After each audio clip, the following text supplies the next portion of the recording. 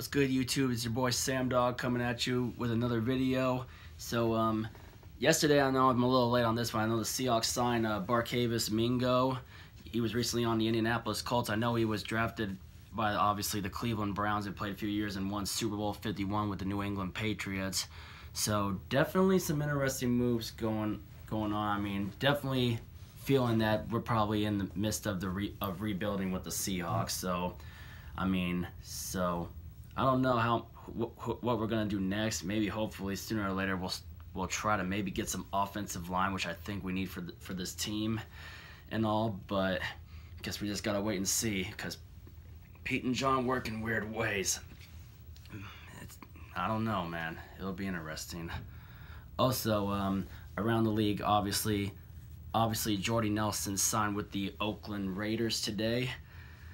So that's some news today. Let's see how much he signed for. We'll get to that really quick. Sorry, like I mentioned, I got my iPad in that too.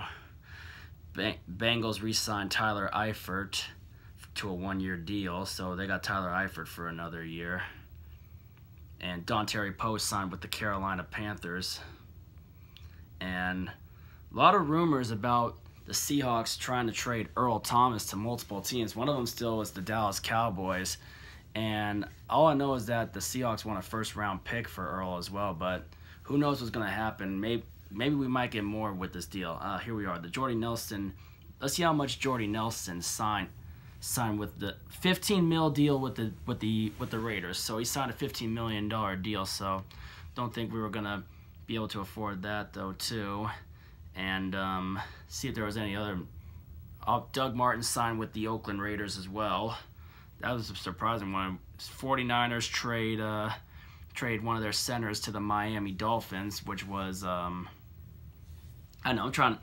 they trade Kilgore, and then the Dolphins released Mike Pouncey, which was their other center.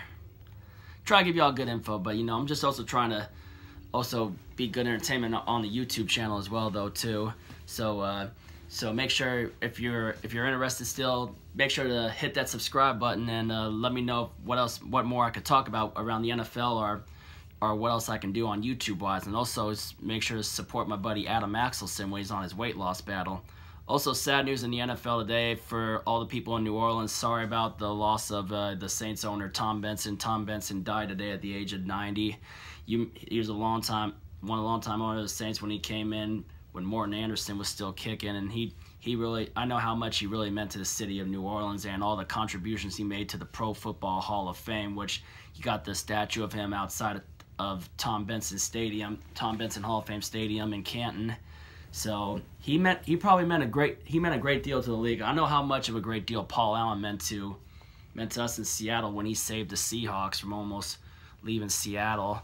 So yeah, I mean, that's how much Paul Allen means to us. But I know how much Tom Benson meant to the city of New Orleans. So sending out my condolences to the Saints fans in New Orleans. Sorry for your loss, you know, with the death of Tom Benson today. But anyway, that's all I wanted to get at y'all with today. So don't forget to hit the subscribe button, and catch y'all later. Go Hawks. And let's see what we do in the future with the rebuilding process.